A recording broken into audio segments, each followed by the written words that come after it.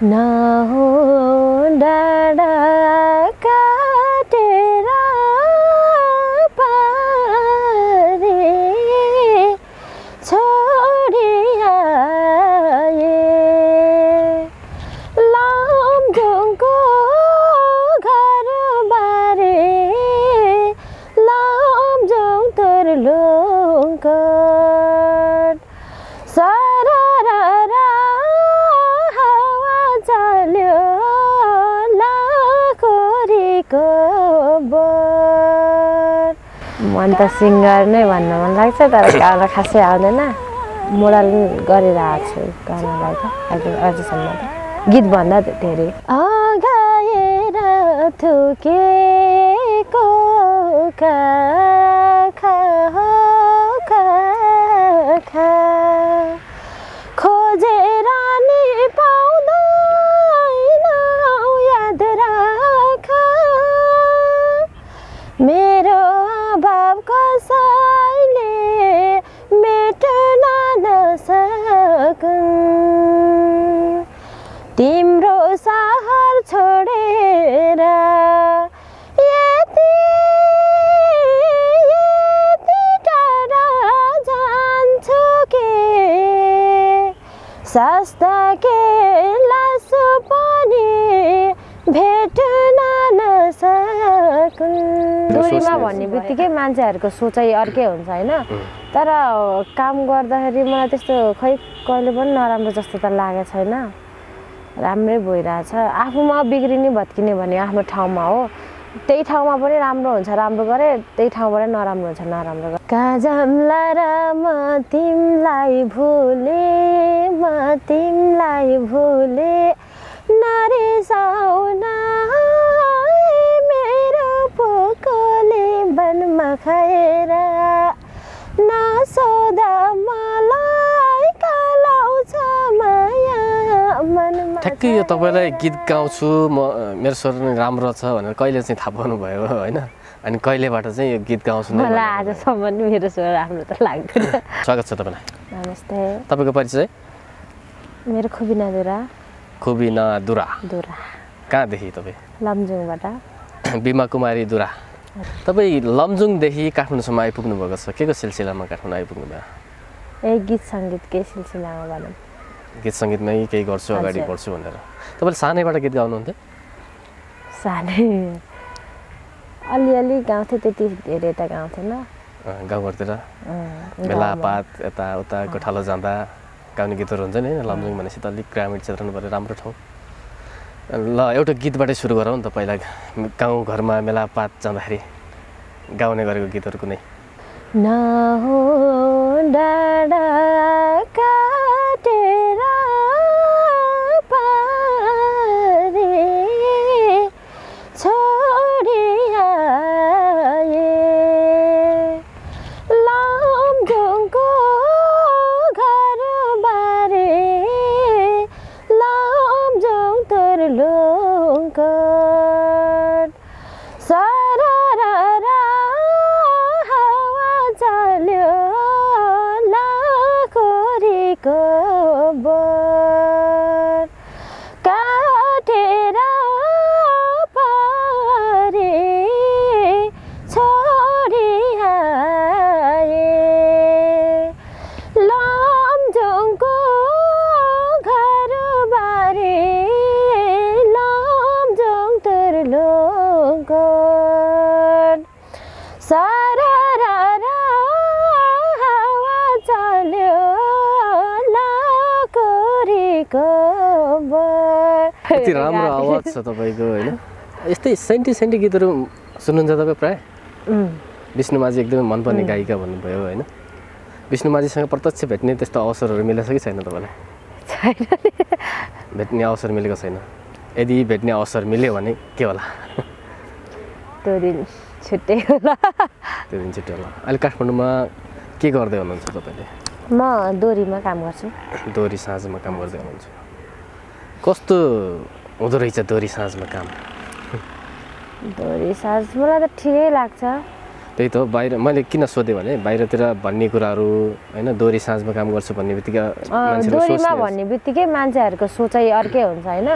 तर काम गर्दाखेरि मलाई त्यस्तो खै कहिले पनि नराम्रो जस्तो त लागेको छैन राम्रै भइरहेछ आफूमा बिग्रिने भत्किने भने आफ्नो ठाउँमा हो त्यही ठाउँमा पनि राम्रो हुन्छ राम्रो गरे त्यही ठाउँबाट नराम्रो हुन्छ नराम्रो गरे तर मलाई त्यस्तो हुन त प्रत्येक ठाउँमा हरेक क्षेत्रमा त्यस्तो राम्रो नराम्रो दुवै पक्ष नै हुन्छ होइन भयो नि हाम्रो नेपाली समाजमा दोहोरी साँझमा काम गर्छु भन्ने बित्तिकै के अलि मान्छेहरूको सोच अर्कै हुन्छ सोच अर्कै हुन्छ ठिकै छ पहिला तपाईँ अब गाउँमा हुने बेलामा र काठमाडौँ हुँदा अहिले काठमाडौँ आएको 6 वर्ष भइसक्यो भन्नुभयो होइन अहिले के फरक पाउनुपर्छ आफूमा आफैले गाउँमा त सानै थिएँ अलि ठुली भए होइन त्यस्तो नि के भन्ने त्यही होइन के परिवर्तन अब गीत सङ्गीत क्षेत्रमा लागेर 2-3टा गीत पनि निकालिसक्नु भएको छ होइन यसमा अब हुन्छ नि साथीभाइहरूले दिने प्रतिक्रियाहरू घर फ्यामिलीबाट आउने प्रतिक्रियाहरू के कस्तो राम्रो छ अझै राम्रो गर्दै जानु भन्नुहुन्छ अनि मैले आजभोलि धेरै नै भयो मैले भिडियो पनि गराएको छैन गीत पनि गराएको छैन बेला बेला सोधिरहनुहुन्छ साथीहरूले पनि मम्मी बाबाहरूले पनि घरमा चाहिँ को हुनुहुन्छ तपाईँको मेरो भाइ छ बहिनी बाबा मम्मी हजुरबाबा घर फ्यामिलीबाट कतिको साथ सपोर्ट छ यस क्षेत्रमा तपाईँलाई मलाई धेरै सपोर्ट छ यसमा त मैले यो लाइनमा दोहोरी साथमा छिर्ने बेला पनि मैले मम्मी बाबालाई सोधेको थिएन नसोधिकन म गएँ दिदीसँग बस्थेँ दिदीले सपोर्ट गरेर पठाउनु भयो मलाई तर हाम्रो त त्यस्तो खै मलाई दोहोरी लाइनमा छिरेदेखि मम्मी बाबाले मलाई आजसम्म कहिले नराम्रो पनि भन्नुभएको छैन आफ्नो ठाउँमा बस अरू आफ्नो वेट नघट भनेर सपोर्ट दिनुहुन्छ त्यस्तो त मलाई कहिले भएको छैन बाबाहरूले सबैले सपोर्टै गर्नुहुन्छ तपाईँको बाल्यकालतिर जाउँ बाल्यकालमा तपाईँ कस्तो हुनुहुन्थ्यो ठ्याक्क पातलो थियो नि म त अहिले कति 1 वर्ष जति भयो मोटाको पहिला चाहिँ पातलो थियो पातलो थियो चकचके हुनुहुन्थ्यो के कस्तो के भन्नुहुन्छ बाबुआमाले तर म भाइहरू जतिको चकचके चाहिँ थिएन पक्कै पनि ग्रामीण क्षेत्र त्यही माथि लमजुङ भन्ने बित्तिकै अलि रमाइलो मान्ने ठाउँ सबैले होइन रोदीसोदी बस्ने होइन त्यस्तो छ त्यो कुनै त्यस्तो सम्झना लायक कुनै रमाइलो पलहरू छ हाम्रो त दसैँमा पिङ खेल्न जान्छौँ होइन त्यही चाहिँ याद आउँछ पिङ खेलेर लडेको भन्नाले नि दाइ दिदीहरूसँग पिङ खेल्न जाने अनि हाम्रो गाउँमा पनि आउनुहुन्छ हाम्रो पैसा तिर्ने चलन हुन्छ हाम्रोमा आए पछाडि अर्को त्यो उताबाट आउने मान्छेहरूको गाउँमा पनि जानुपर्छ पिङ खेल्ने नि पर्म लगाए जस्तो त्यस्तो गर्नुपर्छ मान्छेले मेलापात जाँदा अब पर्म लगाउने भने जस्तै पिङ खेल्न दसैँमा पिङ खेल्न पनि हाम्रो यो वर्ष हाम्रो गाउँमा आयो भने हाम्रो गाउँमा आएको मान्छेको ठाउँमा अर्को वर्ष जानुपर्छ हाम्रो गाउँको केटाकेटी सबै भनेपछि निकै रमाइलो रहेछ होइन पक्कै पनि अहिले काठमाडौँमा आउनुभएको छ सुरुमा तपाईँ काठमाडौँ आउँदाको त्यो पलहरू सम्झिँदाखेरि के कुराहरूको याद आउँछ तपाईँलाई जब सङ्घर्षको लागि काठमाडौँ पहिला टेक्दै गर्नुभयो नि होइन सुरुमा त त्यति बेला त म काठमाडौँ आएँ म खास त बिराम भएर आऊ मैले यसरी यो लाइनमा छिर्छु भनेको नि थिएन सोचेको थिएन काठमाडौँ आएर पनि धेरै दुःख गरियो यो लाइनमा त म धेरै पछि छिरे हो काठमाडौँ आएपछि सुरुमा गरेको काम याद छ तपाईँले के काम गर्नुभएको थियो सुरुमा त्यो त म कहिले बिर्सन सक्दिनँ होइन सेयर गर्न मिल्छ नि हाम्रो दर्शक साथीहरूलाई काठमाडौँ आएर म 4-5 महिना काम गरेन दिदीसँगै बसेँ बस्दै हाम्रो दिदीको सानो खाँचो घर थियो अनि खाँचो घरमा काम गरेँ त्यति बेला हावापानी पनि नमिलेर होला यही जाडो मौसममै थियो त्यति बेला पनि अनि काम गर्न गएँ काम गर्न भन्दा पनि बढी बिराम भयो क्या म 2 हप्तासम्म ज्वरो आएर सुत्यो अनि मैले छोडिदिएँ त्यो काम अनि छोडे पछाडि त जुत्ता कारखानामा थियो जुत्ता कारखानामा 4-5 महिना गरेँ त्यस पछाडि अनि बल्ल दोहोरी लाइनमा छिरेको ठ्याक्कै यो तपाईँलाई गीत गाउँछु म मेरो स्वर राम्रो छ भनेर कहिले चाहिँ थाहा पाउनुभयो होइन अनि कहिलेबाट चाहिँ यो गीत गाउँछु नै मलाई आजसम्म नि मेरो स्वर राम्रो त लाग्दैन होइन भए नि हुन्छ नि त साथीहरूले सुन्दा तेरो स्वर राम्रो छ त गीत सङ्गीतमै अगाडि बढ भन्ने हुन्छ नि ठ्याक्कै कहिलेबाट थाहा भयो एउटा दिदीले मलाई जबरजस्ती गाउन लगाउनु भयो होइन म त्यति बेला डान्सको लागि भनेर गाओ म सिङ्गर त्यो गीत गाउँछु भनेर गएको थिएन अनि एउटा गीत गाउन लाउनु भयो अनि मलाई त्यति बेला टाइमिङहरू पनि केही थाहा थिएन अनि ठ्याक्क दिदीले यस्तो यस्तो हुँदाखेरि यस्तो हुन्छ भनेर सिकाउनु भएको थियो त्यत्तिकै उ गरेर सुरुमा गाएको गीत चाहिँ कुन थियो मैले त बिमा दिदीकै गीत गाओ कुन चाहिँ यही लमजुङ तुर्नुकोट नै गाओ अनि त्यसपछि राम्रो प्रतिक्रिया पाउनु भयो अनिबाट गीत गाउने अनि दिदीले भन्नुभएको थियो अनि हाम्रै दाइहरू नै हुनुहुन्थ्यो त्यति बेला त्यहीँ अनि तिमीले पहिला पनि गाएको थियो यस्तोमा भन्नुभएको थियो अनि मैले छैन दाइ यस्तो भनेको राम्रो गायो त भन्नुभएको थियो फर्स्ट दिनमै त्यस्तो भन्नुभएको थियो तर म चाहिँ गीत गाउँछु भनेर चाहिँ गएको थिएन 81 राम्रो छ भन्ने प्रतिक्रिया आएपछि अलिकति मन खुसी भयो होला नि के सोच्नु भएको थियो त्यति बेला मलाई चाहिँ जिस्कानु भएको हो कि भन्ने लागिरहेको थियो अनि पछाडि जाँदाखेरि चाहिँ आफैलाई हो कि जस्तो पनि लागेको थियो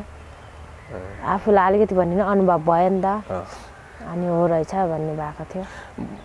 पक्कै पनि भनिन्छ नि मान्छेहरूले आफूभित्र रहेको कलाहरू चाहिँ आफै देख्दैन थाहा हुँदैन त्यही भएर धेरै पछुत हुनुपर्छ भन्ने कुराहरू तपाईँले गीत गाउने त्यत्रो समयसम्म पनि थाहा नै ठुली भएर सुन्नु 81 आएर अनि मलाई कोही व्यक्तिले जबरजस्ती गाउन लगाउँदाखेरि राम्रो रहेछ भने थाहा पाउनु भएन के भन्नुहुन्छ मामा जुन दिदीले तपाईँलाई जबरजस्ती गाउन लाउनु भएन अहिले सँगै भेटघाट हुन्छ कि हुँदैन आजभोलि धेरै भयो भएको छैन के भन्नुहुन्छ उहाँलाई सम्झिन हृदयदेखि धन्यवाद भन्न चाहन्छु उहाँले त्यतिको कर नगरेको भए म यो ठाउँमा आइपुग्थेन होला अरू त के नै भन्ने हो र पक्कै पनि एउटा गीत सुनाऊ त्यसपछि रमाइलो कुराकानी जोडौँला कहाँ जाम्ला र म तिमलाई भुले नरिसाउन मेरो पोकोले वनमा खाएर नसोधा मलाई कालाउँछ माया मनमा छाएर माया लाउने मान्छे छ कि छैन त अहिले त छैन भनौँ यति राम्रै हुनुहुन्छ होला नि कोही तपाईँ सिङ्गल कि मिङ्गल अहिले त म सिङ्गल नै सिङ्गल लाइफ इज रक हो कि यति राम्रै हुनुहुन्छ अहिलेसम्म कसैले पर्पोज गर्दैन भने कि तपाईँलाई देखेर डर आउँछ त डरा होला म देखेर है त्यही माथि रोदीमा काम गर्नुहुन्छ दोरीमा काम गर्नुहुन्छ त्यहाँ त अब जस्तो पनि मान्छेहरू आउँछ नि होइन रमाइलो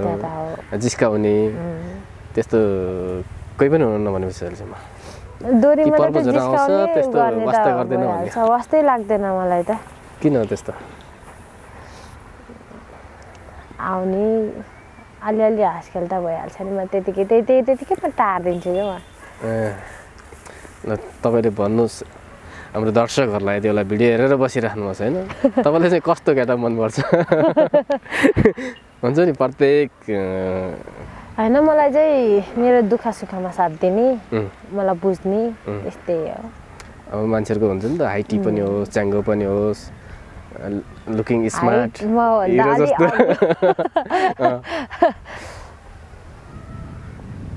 धनी गरिब मलाई त्यस्तो धनी गरिब भन्दैन आफूलाई बुझोस् भन्ने लाग्छ मलाई आफ्नो दुःखमा साथ दियोस् पैसा भन्ने कुरा त हातको पैसामा त दुईजना मिलेर कमायो भने भइहाल्छ पक्कै पनि हामी अन्तिमतिर छौँ होइन अन्तिममा हाम्रो एउटा गीत त सुन्ने नै छौँ है त्यो भन्दा अगाडि हाम्रो भिडियो हेरेर बस्ने दर्शकलाई के भन्नुहुन्छ अनि धेरै धेरै धन्यवाद अहिलेसम्म हेरेर साथ दिनुभएकोमा कति कुरा मैले बोल्न आएन होला कति कुरा बिरायो होला के मबाट गल्ती भयो होला त्यसमा क्षमा प्रार्थी छु म कस्तो लाग्यो हेरेर कमेन्ट सेयर गरिदिनु होला ल अन्तिममा एउटा गीत सुनाऊ सम्झनामा गइरहे गीत अरू दिन के छ र मसित के पठाउ चिनी मिश्री खानेलाई के पठाउ चिनी मिश्री खानेलाई